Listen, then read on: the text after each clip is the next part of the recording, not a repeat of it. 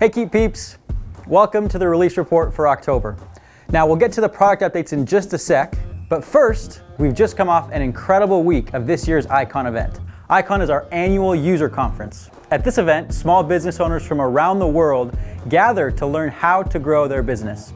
This year's Icon was a 2-day virtual event. The first day was dedicated to strategy, vision, and mindset, and the second day was dedicated to implementation. We heard from some inspirational keynote speakers, including Lewis Howes, Ryan Deiss, and Dr. Cheryl Wood.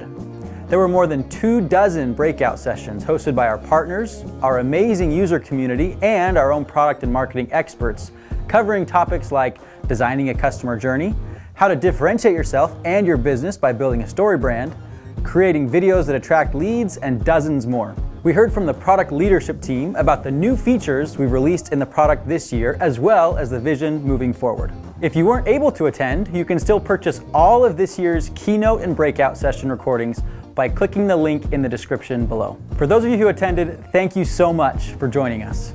And we hope you can join us in person next year when we return to a live event format. Now let's take a look at October's updates.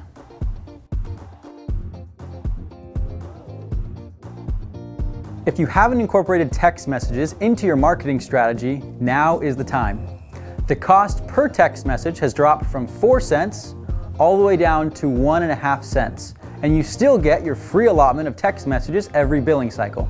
The open rate for texts is 94%, making it the ideal tool to pair with your email marketing strategy. Text messages can be sent automatically in easy or advanced automations.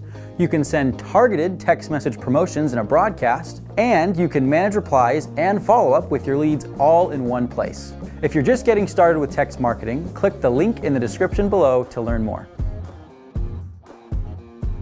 Improve your landing page conversion rate by automatically populating landing page form fields from an email link. When your contact clicks on a link from either a broadcast or automation email to one of your landing pages, the landing page will automatically populate any existing information from the contact's record. Your leads no longer need to re-enter information they've already provided, resulting in a better landing page conversion rate. Here are a few bug fixes from the month of October. If you clicked Done without toggling from draft to ready in an advanced automation email, the email wasn't marked as ready and edits weren't published.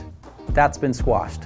When clicking the red Yes, Cancel It button to cancel an appointment, it failed and displayed an error message at the top of the page. That's been squashed.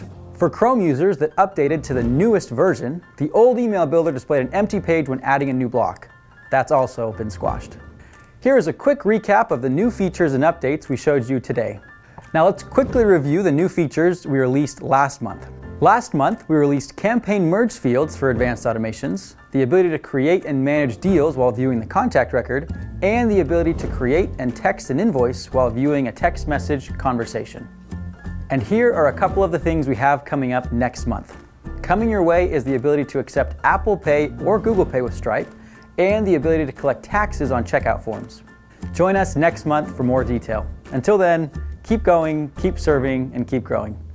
Bye.